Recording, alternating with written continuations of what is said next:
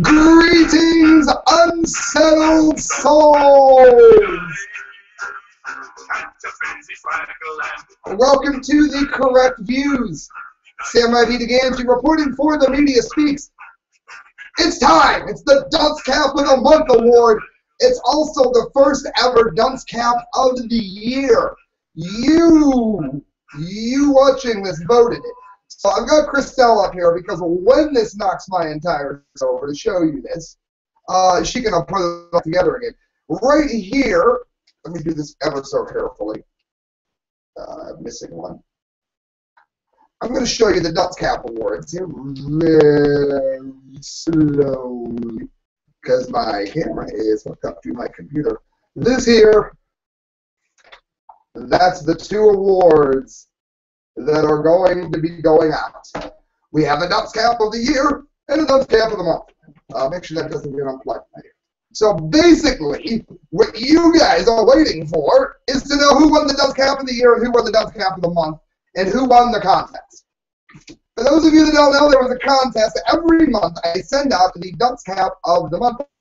They get a Dunce Cap and they get a certificate, which you just saw. I don't have to get them printed. And I asked people to pick their dumbest, what was the dumbest story of the year of all 12 that I had posted. I picked the radioactive silverware, and I lost terribly. I cannot even count how badly I got beat statistically. Everybody picked the same one. So before I tell you who won the first ever Dunce Cap of the year, here's everybody's name, but if you look real close, I didn't put 1, 2, 3, 4, I didn't number them in order. I didn't. So what I'm going to do is ask Christelle to pick a number, and 1 through 12, and whatever number it is, I need you to get a hold of me in a PM when this happens, because you're going to get a bunch of passing time music, that's the band I'm in, and you're going to get your favorite charity promoted on this show for 2 weeks because you voted. Is Christelle 1 to 12, please? 7. 7 is Dallas. Dallas, you have won the contest. You will be getting passing time music, and I need to know what your favorite charity is. It gets promoted on this show for the next 2 weeks.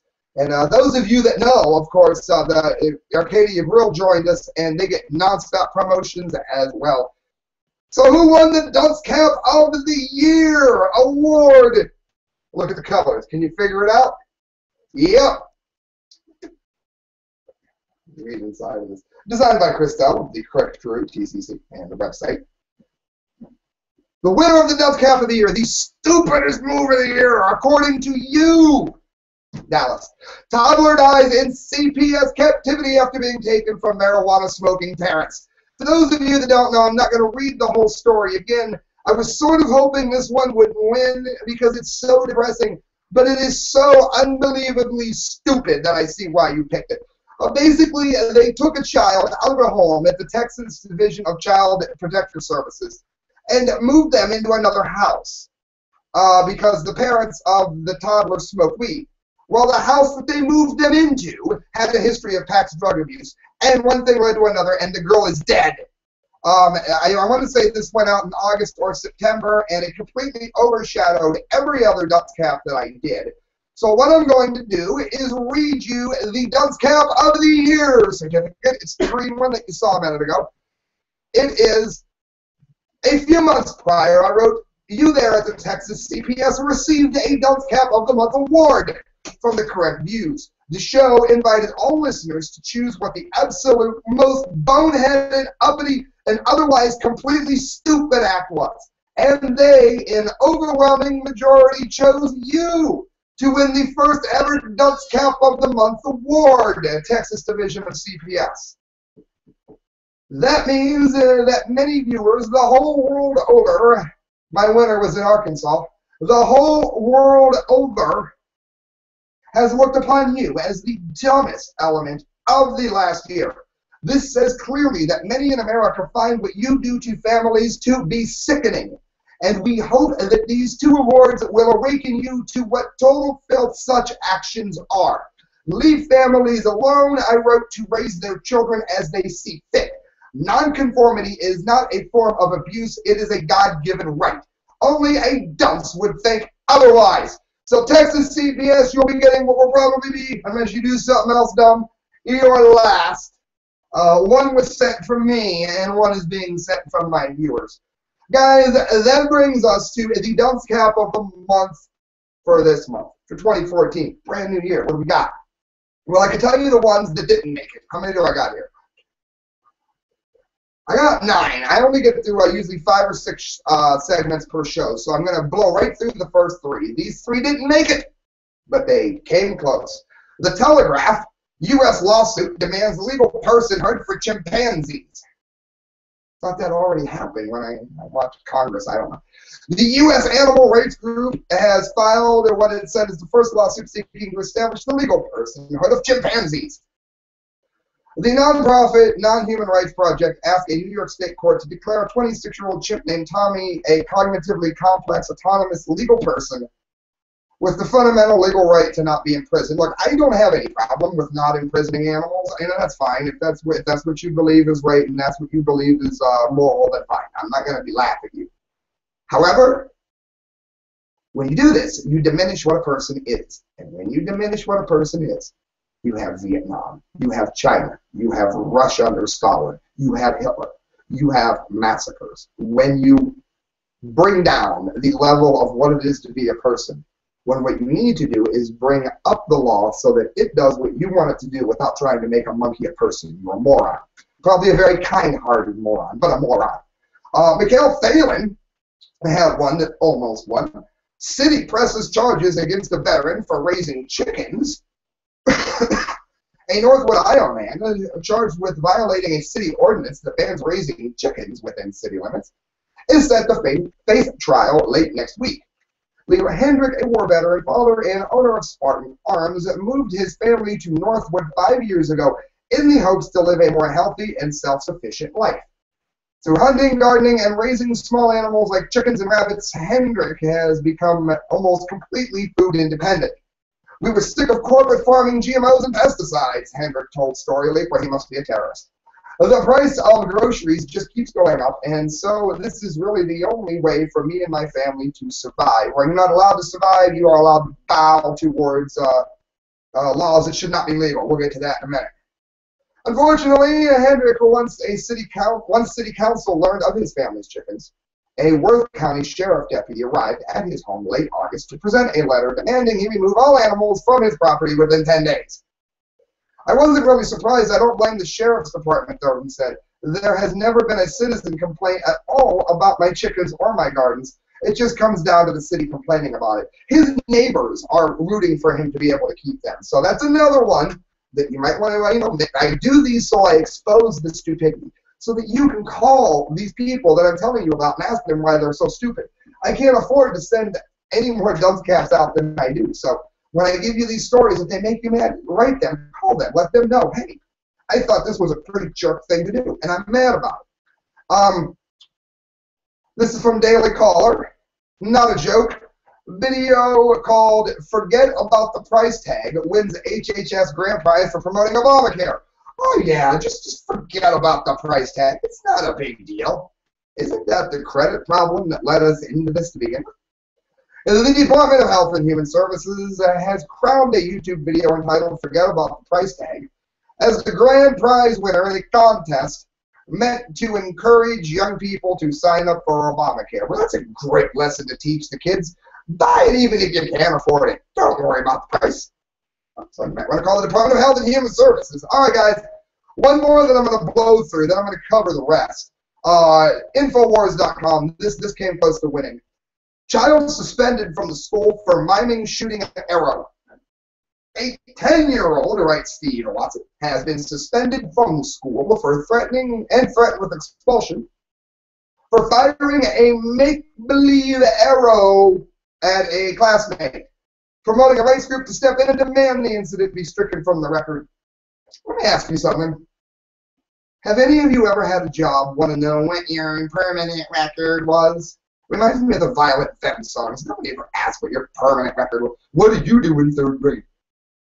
The Rutherford Institute, a civil liberties watchdog group, has intervened in the case of Johnny Jones, a 5th grader at Southern East Middle School in Fawn Grove, PA, who found himself in trouble after violating the school's zero policy on weapons by miming the action of shooting an arrow with a bow with only his hands.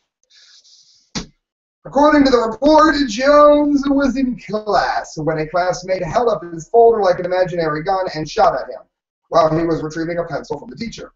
When Jones drew back his strings of his imaginary bow and shot back, a girl in the class alerted the teacher. Well, that's great. They used to teach your kids to rat out their parents, too, in the Third Reich. So that's wonderful to hear. So make sure, you stand up with the Rutherford Institute on this.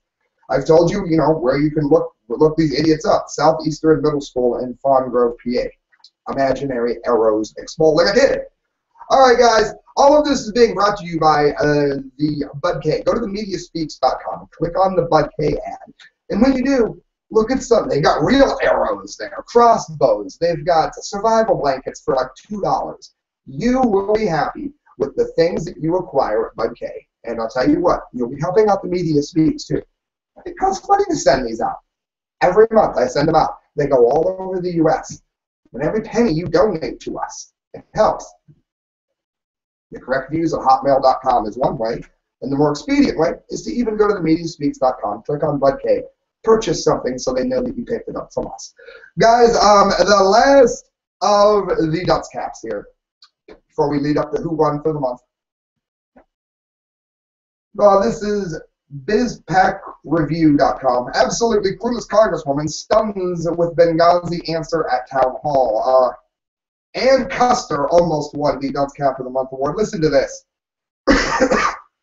It's truly difficult to know who is more clueless, Democratic Congressman Ann Custer or a New Hampshire voters who elected her to represent them in Washington. And what has to be the stupidest answer ever given to a question, including those horrible, painful to watch, so stupid they've gone viral answers given by pageant contestants. Custer, it seems outdated, proved that she is utterly useless as a member of the House of Representatives. Some media outlets were kinder and gentler to their coverage of Custer's ignorance. Ann Custer clumsily refused to answer a question on the Benghazi attacks during a recent town hall, frantically looking at the moderator for assistance, the Daily Caller reported. But no, she didn't refuse. She didn't understand Benghazi, so she couldn't answer.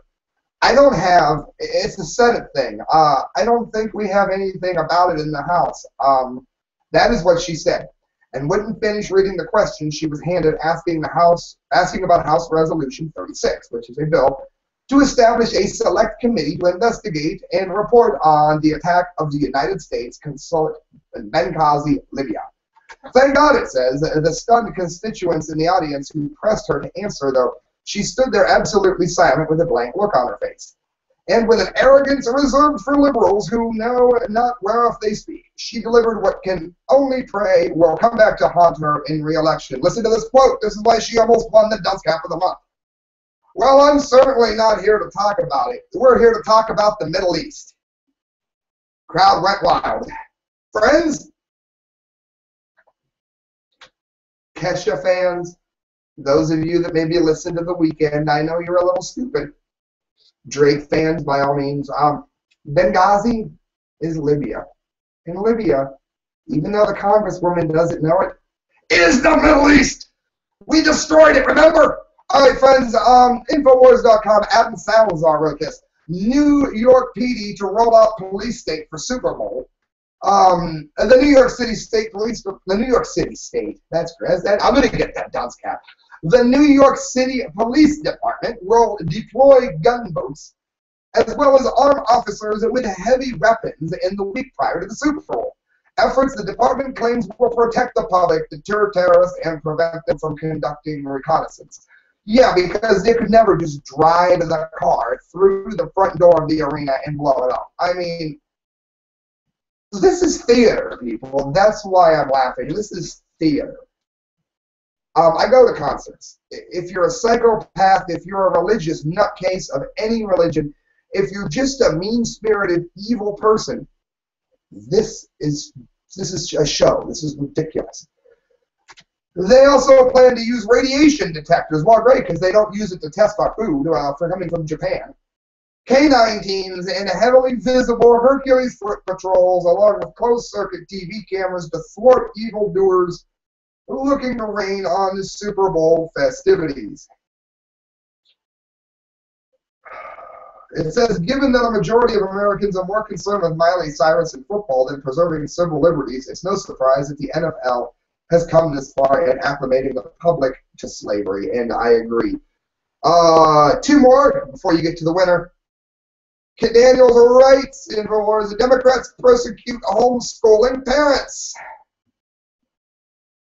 In a coordinated attack on families, which is where the Texas got their second one from, a Democratic state senator in Ohio introduced a bill this month that requires parents to submit to a social services investigation, including background checks, before being permitted to homeschool their children. All right, guys, I say this all the time. Do me a favor. Look up what the Hitler Youth was. Do me a favor, too. Forget that he butchered millions of people. That's not what I want you to look it up for. Look up what the Hitler Youth was. Look up how the government would take people's children for any trumped-up reason they can to indoctrinate them in the ways of the state and to get them to turn in their parents for any little thing. Look it up and then listen to this story. This is why I do these shows, people. I know the Dunce Cap of the Month is funny, and I try to keep it humorous, but to the point. And I don't just mean the point on the hat or my head. Introduced by Senator Capri Cafaro, Senate Bill 248 effectively requires schooling parents to be licensed by the state through an application process that includes an investigation, background checks, and in-person interviews between social workers and children, with the parents are not allowed to attend. Yeah, that sounds like America. That sounds like the land of the free.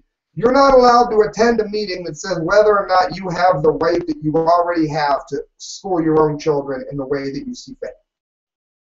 Sounds like America to me. Sounds like you almost won a Dunce Cap. The bill is breathtaking in its attempt to impose unreasonable government intrusion on Ohio families, says the Homeschool Legal Defense Association, which also called the bill the worst homeschooling law ever. So what you need to do is get a hold of these people and remember what I just told you. Right here, Senator Capri Cafaro. Get a hold of them. Let them know they won't be getting your vote because they're dunces. Last of the runner-ups from Breitbart. Atheist posts vulgar video, threatens to sue city over nativity scene in Florida. A bonehead atheist activist has posted a video on YouTube after the city of Deerfield Beach, Florida displayed a nativity scene near a firehouse.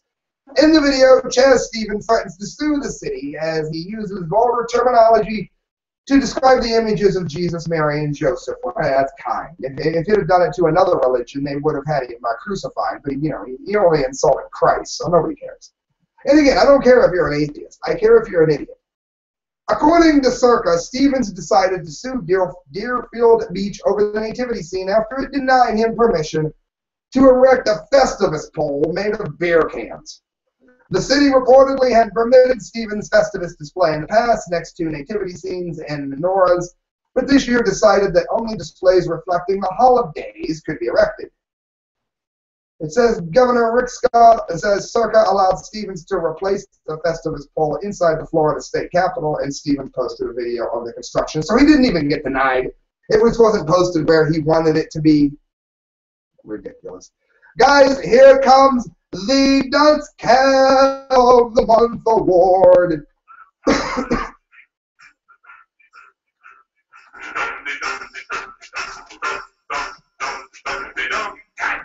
Yep, the Dumdy Award.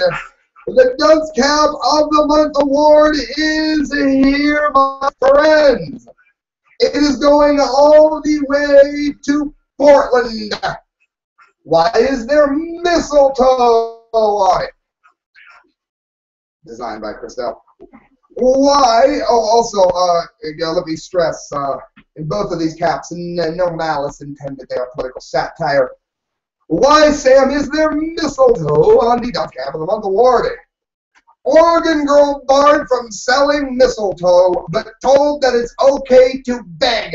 WRIC.com, driven by her budding entrepreneur instincts, An 11-year-old Oregon girl wanted to help her dad pay for her braces by selling mistletoe over the holidays, but she got tangled up in red tape instead. Madison Root, she's awesome, of Portland, hit the downtown market on Saturday morning to sell the plants she had cut and wrapped herself from her uncle's farm in Newburgh, Oregon. Now, this is dated December 2nd. That means she'd been making these way back. You don't just wake up one day with mistletoe all day. This was something she thought of back when the sun was shining and the birds were singing. This is a prepared, intelligent, kind-hearted, very bright young lady, and this is what she got for all of that. I felt like I could help my dad with the money, she told ABC News affiliate KATU News. But a private security guard hired by Portland Saturday Market, that's the name of it, asked her to stop selling the mistletoe because city rules banning conducting business or soliciting at a park without proper approval and documentation. Chapter 10.12 of the Portland City Code. Let's remember, city codes are not allowed to trump your constitutional rights. But I digress. Of the Portland City Code states that soliciting or conducting business includes the display of goods or descriptions or depictions of goods or services with the intent to engage any member of the public in a transaction for the sale of any good or service. The guard told Madison, it continues, that she could sell her mistletoe on the city sidewalk outside the park's boundaries. Well, that's as useful as boobs on a doorknob. But not in the market, or simply ask people for donations for her braces, she told Cato News. The guard told her she can beg if she wanted, but she can't sell the mistletoe, Root's father said. He told ABC News. He also said that Root does not want to encourage begging and wants people to earn their living, so she is keen with her high work ethics. I don't want to beg. I would rather work for something than beg, Madison told Cato News. Don't be an American in America. I wouldn't think I'd have any problems because people are asking for money, people are selling stuff. This is a public place. However, vendors pay a rent to vend in booths and are scrutinized before they qualify. For the Portland Saturday Market official said, yeah, well, you wouldn't want to have, subpar mistletoe. Die. Applying for a booth is a juried process. I had to show samples of my jewelry to a panel of jurists. We have to pay to maintain our spot on the market, Vicky Cecil, owner and designer of Vicky Homemade Jewelry, told ABCNews.com today. We're going to help nobody buy anything. Friends, it's obvious. You told the girl to beg instead of letting her sell something she made and help her family with a good, classic work ethic. You win the DUNCE CAP of the Month Award. One more look at it. I'm going to read you their award here. Again, brought to you by the Arcadia Grill, located in downtown Canton. If you are in Canton, Ohio, make sure you go to the Arcadia Grill. This is what I wrote. The DUNCE CAP of the Month Award during the Christmas season. Many people look for ways to both display love and appreciation towards their families for all that they do for them.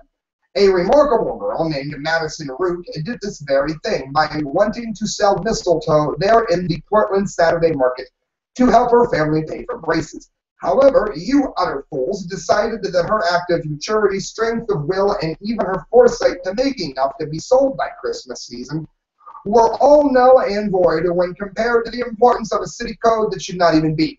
Rather than praise the girl, who in the age of greed actually knows what a work ethic is, you found it wiser to suggest that she take up the legal work of begging. Since you Grinches, I wrote, find more honor in begging for handouts over working for a goal, and since you find more worth in what should be your legal city codes than you do in real progress, you at both the Portland Saturday Market and the Portland City Council both win this month's DUNCE CAP of the Month Award. Share it in good cheer. Yes. That's what it says, friends. It costs me a fortune to send these out, so do me a favor. Please donate to me at thecorrectviews@hotmail.com. Starting a whole nother year, we're going to be doing it again next year. If I get enough votes, if I get enough donations to pay for these being sent out, I'll try to make it international. But it's going to cost a fortune to do that, so I'm going to need donations. Friends, you're listening to the correct views. Thank you for doing so. Good night, God bless, and share these. Call these people that I've just told you did these stupid things, because that's why I do that. Exposing stupidity is a step in the direction of stopping stupidity. Good night, friends. God bless.